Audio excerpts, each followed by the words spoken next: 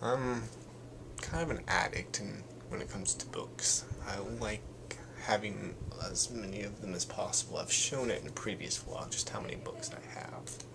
Textbooks frustrate me because I like to read, but I like to enjoy what I'm reading. And it feels kind of pressuring when they're testing you on what the interior is, but I can't think of any other thing. I know that the things that I pay for in college, half the services I don't take advantage of doing because I'm just mainly concentrating on getting the work done and having fun when I'm at home on the weekends. Should be more disciplined than that. Eventually I'll get around to it. Now on to the things. As I was inspired by the lovely Undead Poet Society, who I just discovered because of Soul to Glow, or Melinda Hudson, who I found through another person on YouTube. I really like your small content makers. One, you have time to respond to comments and you find it quite meaningful, and I like it and reply to. I like conversations with people. But even more than that, sometimes when you're just considering something for yourself, you put a little bit more effort in it. You make sure it looks good in the way that you like it being released.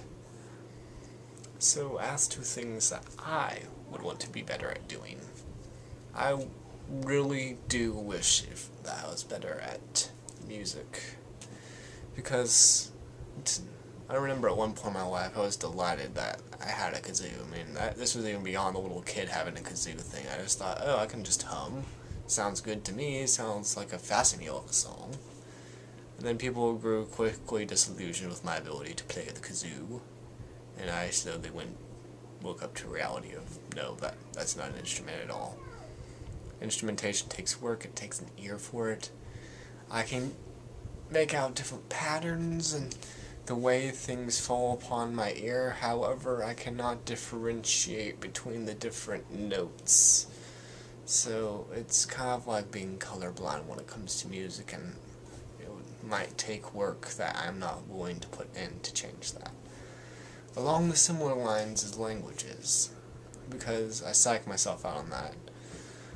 I'm guessing that if I really put an effort out, I could be good at languages, but I haven't really had a call to do that, and if I don't use something right away, or find a use for it, then I will just be formulaic in the things I say, and the phrases will just be a typical American tourist of saying phrases, because actual creative arrangement of things and grammar really throws me off. I think America's really messed up when it comes to that, because our grammar is just so peculiar.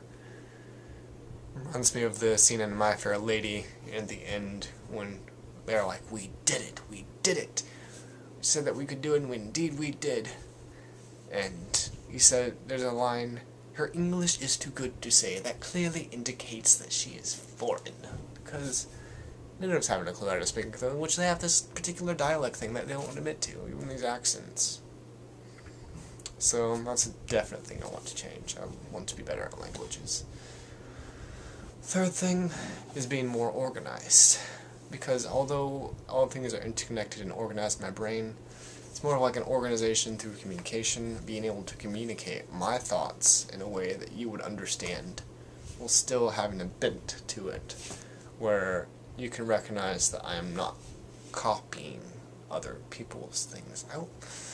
The hard thing about life is figuring out what originality there is left to do, because by the time I usually think of doing something, I look up on the internet, find out somebody's already done it, and done it to such a degree that's better than anything I would even attempt.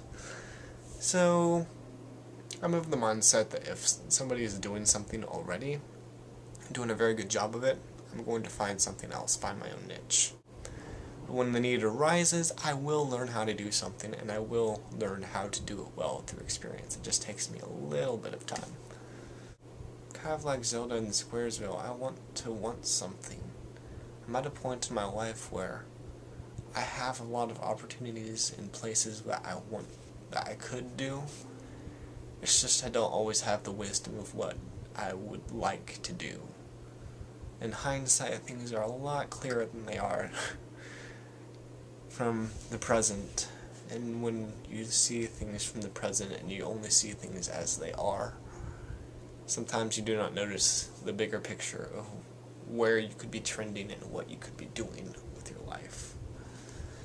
So, it's been something that's been on my mind, and I've talked to my friends, and they eventually think that college is just going to overprice itself out of existence, or something's going to have to replace it, because the way things are trending, it's expensive, and though they try to educate different people, they can't be all learning styles to all people.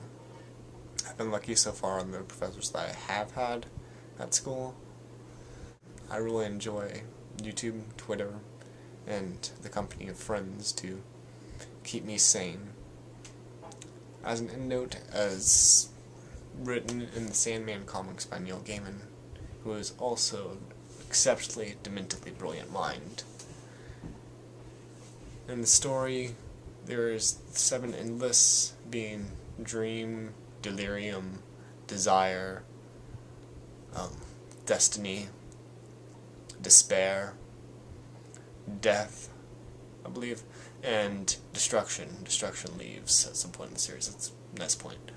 But at one point, Dream takes on a bet with his sister, Despair, on the life of a man who is not making it in life.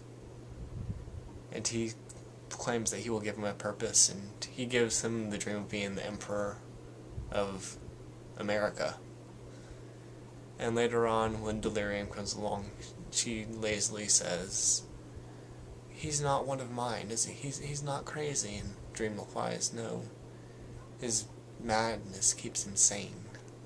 One of them said that, and that's kind of how I view my life. The irrationalities I allow myself when out of the workplace are what make sanity in the workplace possible. Balance.